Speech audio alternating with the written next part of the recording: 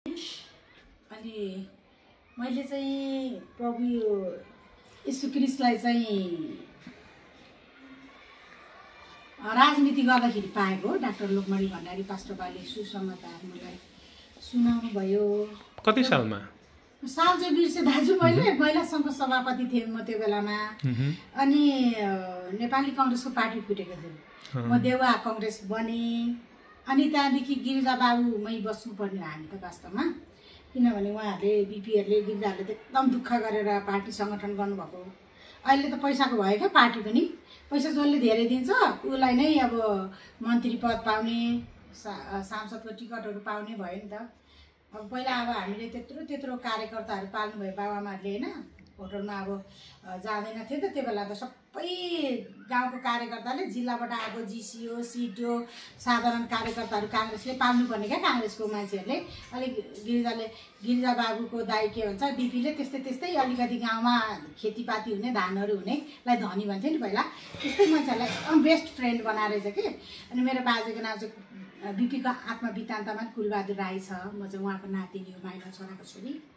अनि त्यसरी राजनीति गर्दा अहिले भाइहरू पनि त्यहीँ हुनुहुन्छ, तर पनि काङ्ग्रेसले केही पनि दिँदैन कि। वास्तवमा अहिले पैसामा बिकाउ भएको छ, त्यो उनीहरूलाई यति धेरै काङ्ग्रेसलाई माथि लानको लागि होइन जरा बनेर दुःख गरेको चाहिँ बुझ्दैन। अनि म पनि महिला सङ्घको सभापति हुँदा उहाँले सुसमाचार सुनाउनु भयो क्या महाराजगञ्जमा पार्टी कार्यालयमा। अनि के रहेछ त पढ्नुहोस् अनि बुझ्नुहोस् भन्नुभयो कि, यो चाहिँ के रहेछ त पढौँ न त, पढ्दा के हुन्छ भनेर मैले पढेँ बाइबल कलेज होइन। त्यो हुँदै गएपछि भित्री आत्मामा प्रभु बोल्न थाल्नुभयो, दर्शन प्रकाशहरू दिन थाल्नुभयो।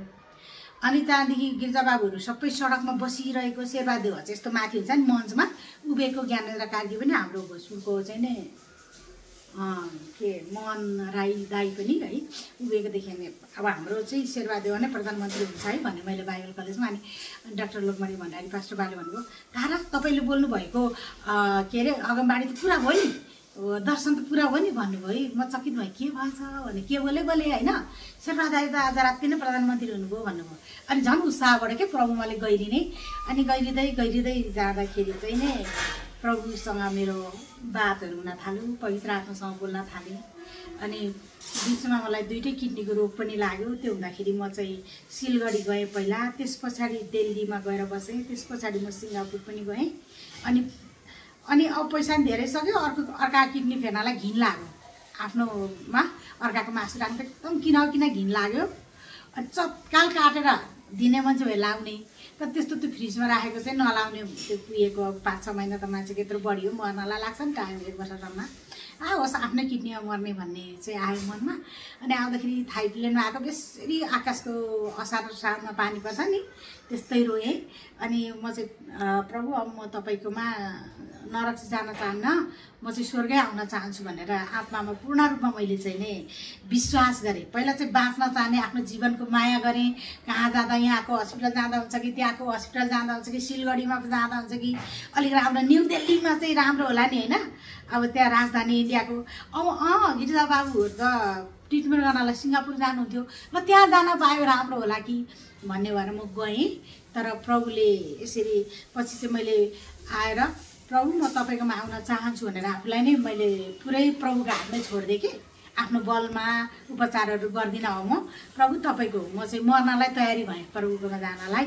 अनि प्रभुले चाहिँ मलाई यस्तो अभिषेक गर्नु भएर अनि प्रभुले चाहिँ मलाई सर्जरी गरे जस्तो लागेको थियो, हस्पिटलमा छु जस्तो लागेको थियो, सपनामा पो रहेछ है। बिउ दिँदा त बिस्तारै उठेको त घरको मेरै आफ्नै बेड पो छ है सुतिरहेको।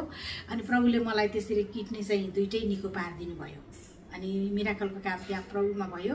त्यस पछाडि मलाई बोलाउट भयो चर्च खोल्नको लागि। अनि आज चाहिँ म चर्च गएर मात्रै खोल्छु, म चर्च भने नि परमेश्वरले मसँगै त हावेनमा हुन्छस् भन्नुभयो।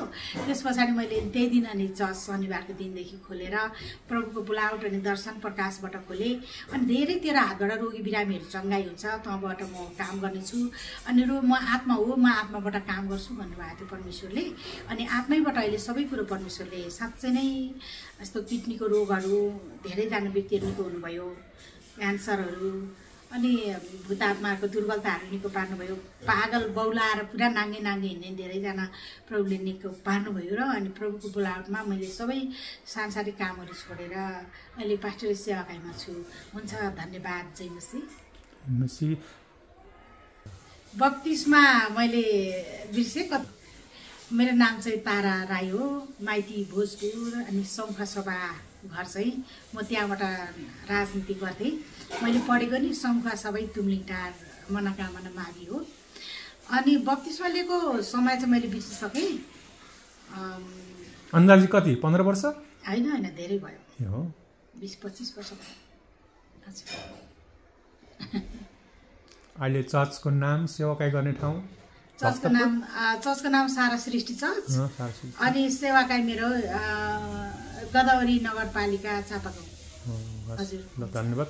तपाईँको सेवाकाईमा तपाईँको व्यक्तिगत आत्मिक जीवनमा परमेश्वरले प्रशस्त गरेर आशिष दिनुहोस्। हाम्रो डाक्टर तारा राईसँग मेरो भेट्ने धेरै धेरै इच्छा थियो इजरायलदेखिको। आज मेरो घरमा नै उहाँले भेट्न आउनुभएको छ। परमेश्वरले तपाईँलाई धेरै धेरै आशीर्वाद। हजुर हुन्छ, धन्यवाद। जय मसीह, गड ब्लेस यु दाजु।